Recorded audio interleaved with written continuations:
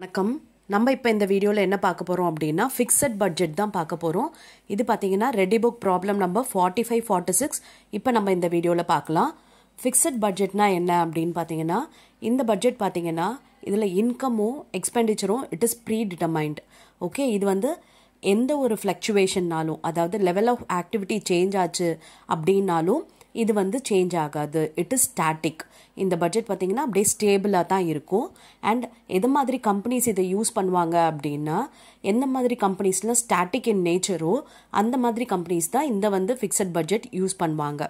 S, இப்போ நம்ம problem என்னன்றதை பார்க்கலாம். இப்போ பாருங்கள், Rajan supplies components to ICF on contract basis. For the year 2007, he agrees to supply 20,000 units at rupees 80 per unit. Okay, Rajan வந்து என்ன பண்ணுறாங்கன்னா ஐசிஎஃப்க்கு வந்து காம்பனன்ட்ஸ் வந்து சப்ளை பண்ணுறாங்க. இது எவ்வளோ பார்த்தீங்கன்னா 20,000 யூனிட்ஸ் வந்து 80 per யூனிட்க்கு சப்ளை பண்ணுறாங்க. 2007 அக்ரி பண்ணியிருக்காங்க சப்ளை பண்ணுறதுக்கு. The following where his cost during 2006 for supply of 15,000 units. 2016 பார்த்தீங்கன்னா 15,000 யூனிட்ஸ் வந்து சப்ளை பண்ணியிருக்காங்க. அதோட டீட்டெயில்ஸ் கொடுத்துருக்காங்க. மெட்டீரியல் பார்த்தீங்கன்னா 8 per unit, wages 22 per unit, overhead 20 per unit. அதில் வந்து 60% ஃபிக்ஸட் சொல்லியிருக்காங்க. அதர் எக்ஸ்பென்சஸ் 5 per unit, அது 100% fixed. Prepare budget for the year 2007 showing clearly the budgeted profit. Okay, budgeted profit வந்து கால்குலேட் பண்ண சொல்லியிருக்காங்க. Budget for the year 2007. இதில் மெட்டீரியலோட cost பார்த்தீங்கன்னா 8 rupees இல்லையா காஸ்ட்டு. இப்போ நம்ம 20,000 யூனிட்ஸ்க்கு போடுறோம். ஸோ 8 into 20,000 பார்த்தீங்கன்னா 1,60,000. அண்ட் வேஜஸ் பார்த்தீங்கன்னா 22 rupees. அப்போ 22 into 20,000 போட்டோன்னா வேஜஸ் எவ்வளவு தெரியுது பாருங்கள், 4,40,000 rupees. இதுக்கப்புறம் ஓவர்ஹெட்டில் 20 per unit, அதில் 60% ஃபிக்ஸட் சொல்லிட்டாங்க. அப்போ எவ்வளோ வேரியபிள் அப்படின்னா 40%. அப்போ 20ல் 40% போட்டோம் அப்படின்னா 8. ஓகே, 8 into 20,000 பார்த்தீங்கன்னா 1,60,000. இப்போ ஃபிக்ஸட் எவ்வளோ சொல்லிட்டாங்க, 60% சொல்லிட்டாங்க இல்லையா. அப்போ இந்த 60% நம்ம வந்து இந்த 20,000க்கு கால்குலேட் பண்ணக்கூடாது. ஓகே, அப்போ இந்த 20ல் 60% போட்டிங்கன்னா 12 வரும். அப்போ அந்த 12ல் நம்ம எதுக்கு போடணும் அப்படின்னா இந்த 15,000 இதுதான் 2006 யூனிட்ஸ் வந்து ப்ரொடியூஸ்ட். அப்போ 15,000 into 12 போட்டுட்டு அதில் வரது தான் நம்ம இங்கே வந்து போட போகிறோம். புரியுதா? அதாவது ஃபிக்ஸட் பட்ஜெட்டில் வந்து ஆக்டிவிட்டி மாற மாற நமக்கு இங்கே மாறாது. அதாவது ஃபிக்ஸட் ஓவர்ஹெட் எல்லாம் அதே ஓவர்ஹெட் தான் இருக்க போகுது. அப்போ 15,000க்கு என்ன வருது அப்படின்னு பார்த்தீங்கன்னா 15,000 into 12 அதே அமௌண்ட்டை தான் நம்ம இங்கே போட போகிறோம், 1,80,000. ஓகே, நம்ம இங்கே ரேட் பர் யூனிட் நம்ம கால்குலேட் பண்ணிக்கலாம். 1,80,000 divided by 20 போட்டோம்னா 9 rupees. ஓகேவா? அதர் எக்ஸ்பென்சஸ் பார்த்தீங்கன்னா 100% ஃபிக்ஸட். இதுவுமே பார்த்தீங்கன்னா இந்த 5 per யூனிட்னு சொல்லிட்டு இந்த 20,000க்கு போடக்கூடாது. இந்த 15,000க்கு தான் நம்ம கால்குலேட் பண்ணணும். பிகாஸ் இங்கே கொடுத்துருக்க டீட்டெயில்ஸ் எல்லாமே 15,000க்கு. அப்போ அதை தான் நம்ம வந்து இந்த 20,000க்கும் ஃபிக்ஸடில் நம்ம யூஸ் பண்ணிக்க போகிறோம். ஓகே, அப்போ 15,000 into 5 பார்த்தீங்கன்னா 75,000. அதே தான் இங்கேயும் போட போகிறோம். இப்போ நம்ம ரேட் பர் யூனிட் வேணால் கண்டுபிடிச்சிக்கலாம். 75,000 divided by 20,000 போட்டிங்கன்னா other expenses rate per unit என்னன்னு கிடச்சிரும். ஓகே, இப்போ இது எல்லாத்தையும் ஆட் பண்ணால் டோட்டல் காஸ்ட் பார்த்தீங்கன்னா 10,15,000.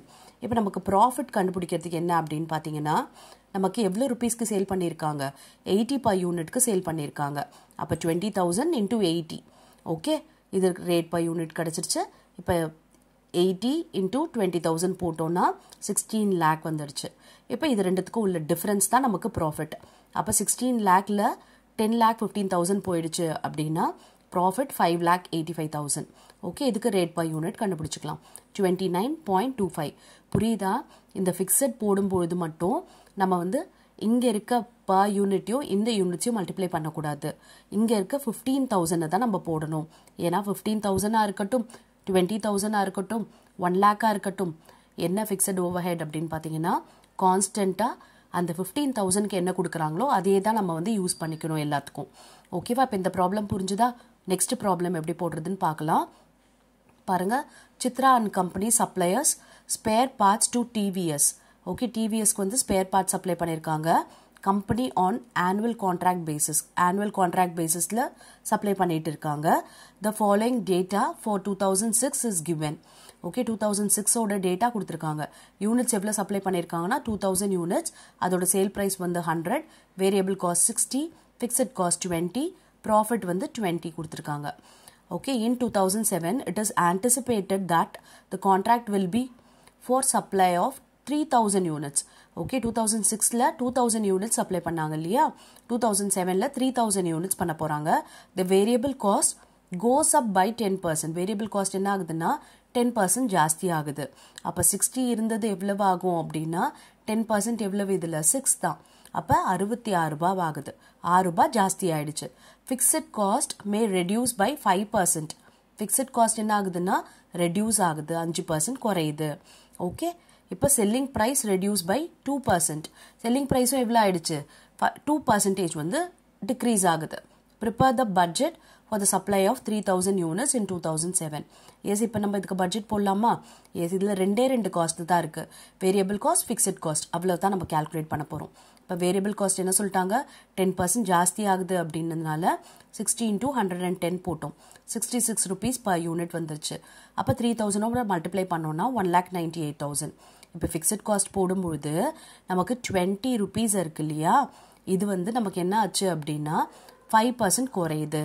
அப்போ நம்ம என்ன பண்ணணும் அப்படின்னா டைரக்டாக இந்த 3000 யூனிட்ஸ்க்கு நம்ம into 20 into 95 போட முடியாது. நம்ம என்ன பண்ண போகிறோம், இந்த 2000 யூனிட்ஸ்க்கு தான் ஃபஸ்ட்டு கேல்குலேட் பண்ணணும். ஓகே, இதுக்கு கேல்குலேட் பண்ணி அதே ஃபிக்ஸட் காஸ்ட்டை இப்போ 5% குறைச்சி போட போகிறோம். அப்போ 2000 into 20 into 95%. ஓகே, அப்போ எவ்வளோ வருது பாருங்கள், 38,000. புரியுதா? இந்த 2000 into 20ன்றது தான் ஃபிக்ஸட் காஸ்ட். அது என்ன ஆயிடுச்சுன்னா 5% குறைஞ்சிருச்சு, அதனால into 95 போடுறோம். ஸோ 38 வந்துருச்சு. இப்போ டோட்டல் காஸ்ட் பார்த்தீங்கன்னா 1,98,000 ப்ளஸ் 38,000. இது ரெண்டுத்தையும் ஆட் பண்ண வரது தான் டோட்டல் காஸ்ட். பாருங்க 2,36,000. ஓகேவா? இப்போ வந்து டோட்டல் காஸ்ட் தெரிஞ்சிருச்சு. இப்போ சேல்ஸ் பாருங்க, சேல்ஸ் என்ன ஆச்சு அப்படின்னா 2% ரெடியூஸ் ஆகுது. ஓகே, செல்லிங் ப்ரைஸ் எவ்வளவு 100, 100ல 2% ரெடியூஸ் ஆகுதுன்னா 98% போட்டோம்னா 98 rupees. ஓகே, அப்போ 98 into 3000 போட்டோம்னா 2,94,000 வந்துருச்சு. இப்போ இது ரெண்டுத்துக்கும் உள்ள டிஃபரன்ஸ் தான் நம்மளோட ப்ராஃபிட். அப்போ 2,36,000 மைனஸ் 2,94,000. ஓகே, எவ்வளோ வருது அப்படின்னு பார்க்கலாம். பாருங்க 58,000. அப்போ இந்த 58,000 தான் ப்ராஃபிட். புரிஞ்சுச்சா? இந்த 3000 யூனிட்ஸ்க்கான ப்ராஃபிட் என்ன அப்படின்னா 58,000. ஓகே, ஃபிக்ஸட் காஸ்ட் போடும்போது மட்டும் நம்ம டைரெக்டாக இப்போ இருக்க யூனிட்ஸ்க்கு போடக்கூடாது.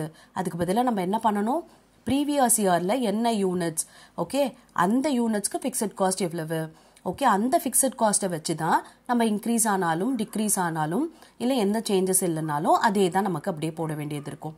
இப்போ ப்ரீவியஸ் ப்ராப்ளமில் பார்த்தீங்கன்னா ஃபிக்ஸட் காஸ்ட்டில் ப்ரீவியஸ் இயர் டேட்டா வச்சு அப்படியே நம்ம போட்டுட்டோம், பிகாஸ் எந்த ஒரு இன்க்ரீஸும் டிக்ரீஸும் கொடுக்கல.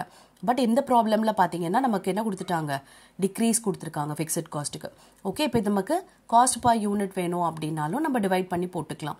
2,36,000 டிவைடட் பை 3,000, இங்கே 58,000 டிவைடட் பை 3,000 போட்டோம்னா நமக்கு ரேட் பர் யூனிட் கிடச்சிரும்.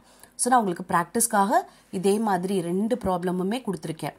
ஓகே, 2 மெத்தடில் இருக்க ப்ராப்ளமை ஒர்க் அவுட் பண்ணுங்க அண்ட் கமெண்ட்ல ஆன்சர் பண்ணுங்க. I'll check your answer. Thank you for your patient listening.